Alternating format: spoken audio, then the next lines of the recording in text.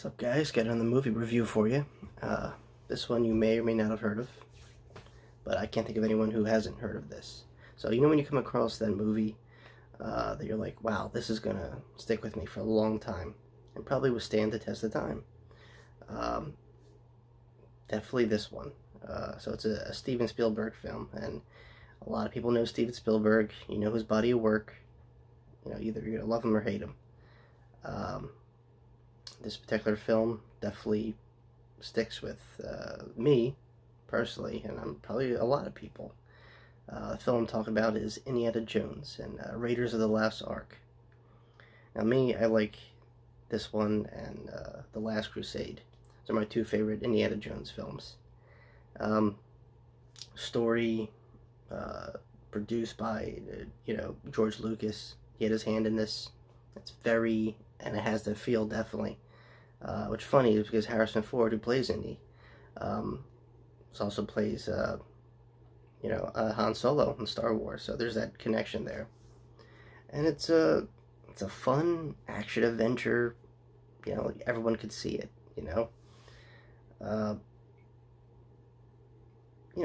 lot of movies. Like when you're growing up, and you're like, yeah, this one's gonna stick with me, and I mean, not just this, like movies like Jurassic Park or Jaws, those movies that have a great story, and this is definitely one of them. And pretty much all of them, I think. In fact, I'm not sure when it's going to be complete, but there's another one in the works. So we're going to get a 5th Indiana Jones movie pretty soon. Excited about that. Anyway, so on to this film. Raiders of the Lost Ark. It's the first one of the series to kind of establish Indiana Jones as a character. And who was Indy? Alright, so Indy's like this archaeologist slash professor who deals with, artifacts. He's got competition, mean competition. Some crazy Frenchman who always kind of like, ruins, Indy's glory like at the last minute, But anyway, Indiana gets recruited by the U.S. government, like the Secret Service or whatever. Because the Nazis are doing these, archaeologist type, what am I trying to say, like, they're going around, with their team of archaeologists looking for ancient artifacts, because Hitler is obsessed with the occult. And so, the U.S. military gets word of trying to, find a archaeologist that could help him. And Indy knows the guy, and he's like, well, I guess I could help, pretty much. He isn't thrilled about helping, but, what it's about, pretty much, really sparks his interest, because it's the Ark of the Covenant. Now, if you guys don't know what the Ark of the Covenant is, it's like this religious holding vessel, pretty much. It looks like a big chest, pretty much, with like, you need people to help you open the lid. You could Google it if you want to know what I'm talking about here. Basically, it houses the remains of the 10 Commandments. The commandments that sorry about that. The commandments that God wrote, supposedly, and all that stuff. That's in these things. There's speculation where it's at. Jerusalem, Egypt, Ethiopia. My money is on Ethiopia, just saying, because of the activity. And I guess, like, last destination. I could be wrong. Who knows where it is?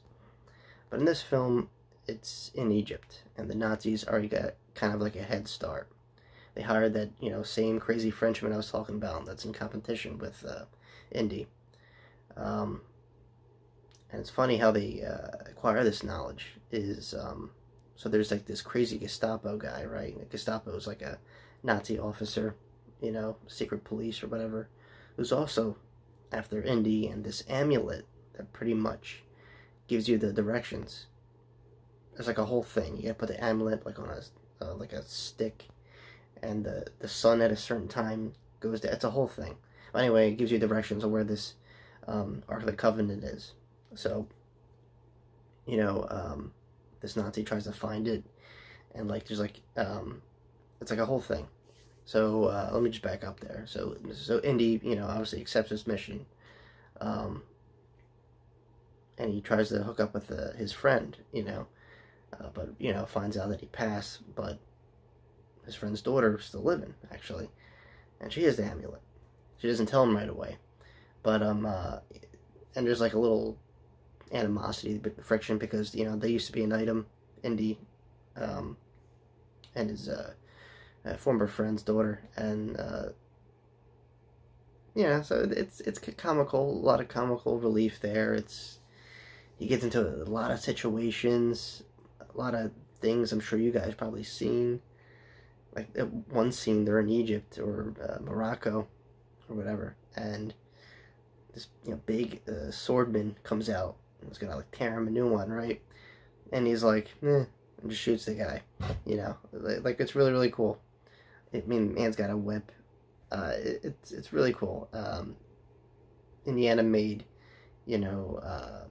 hats and leather jackets cool, pretty much. It's just fun. It's fun. So anyway, they're being pursued by this, Gestapo Nazi officer dude, but they wind up getting away. And it's funny because there's like the big scuffle, right, between all of them. And the amulet gets like caught on fire a little bit, but it's like made out of bronze or gold, so it's not gonna burn. So this Nazi dude tries to grab it, but it burns an imprint in his hand. So obviously he lets it go, but he thinks this is it, so he brings it back to his superiors or whatever, but it's just a front piece. There's like stuff on the back, he has no idea. So Indiana Jones winds up finding, going to this site where the Nazis are digging, but knows the actual location. Like he almost gets caught in the process. He gets caught, and, we, see that he has a really huge problem with snakes. Snakes, why did it have to be snakes, God, there's so much to go. It's such a really, really fun movie. And like I said, it's kind of, made for everybody, I think. I mean, everyone is entitled to their own taste and opinions, but, I don't see anyone not liking, Indiana Jones. Just, and there's a lot. There's a lot of, story to tell there. There's like 4 of them, and a 5th one on the way. But this one was really cool. Like I said, it established Indy as a character, and the second one's okay. Temple of Doom was awesome. I really enjoyed the Last Crusade. I thought that was fun. And then you had Kingdom of the Crystal Skull, which was, was okay. A little, kind of made him like an older character, obviously, but yeah, that's totally up to you if you want to watch any of them, or any of them for that matter. I don't know, maybe you don't like Indiana Jones, I don't know, but I don't know, like it has that charm, really fun, not well then again, there is like some fantasy elements there, because the special effects are another thing. I mean, you get people, like in the end, melting, like there's, as far as violence, I mean, people get shot up or stabbed or whatever, and there's blood, actually, I'm not sure it was rated, I think PG, but this stuff, like I said, this is PG, back in the day, like 1981 PG, so a little more, leeway with the rating systems. Today's PG is like, a baby movie, but, or a kid's movie, whatever, but, like I said, like, I don't want to spoil it, but there's a particular scene in this movie where, you'll see people melt because of the consequences of what they do. But, Indiana Jones is a great adventure story. I think everyone would enjoy it, and, I just, I don't know what else to say about it. I could talk about it for hours, but that's like the gist of it. Indiana Jones is just a really cool archaeologist / professor, and he gets in trouble, and these situations he has to think on the fly to get out of them, and he just like the man's got a whip that he can use in battle, and to like make a bridge or swing with. It's awesome. the guy's like, like a legend, pretty much. It's really cool. But yeah, definitely fun. I mean, especially for like Harrison Ford, one of his, I don't want to say his greatest movie, one of his better movies, definitely. Um, I mean, and you got direction by Steven Spielberg. You really can't go wrong. This is a good, family movie. This is how movies were made and supposed to look like, just, have a good feeling, you just kind of like, check your, brain at the door a little bit. But it's not, like I said, it's cool because it mixes history and fantasy elements, action, adventure. You got it all. And if you haven't seen any Indiana Jones, for whatever reason, just do yourself a favor. Watch this one, because it's technically the first one. So, and yeah, let me know what you think. Alright, guys, it's my little review for Raiders of the Lost Ark. I can't really have anything else to say. Indiana Jones is the man. He's cool, and he has a great actor and a great staff, and just overall great movie, I think. And it's one of those ones that kind of stay with you from childhood. So, like I said, there's a little bit of everything for everyone in this. Alright, guys. Well, that's all I gotta say. See you all very, very soon.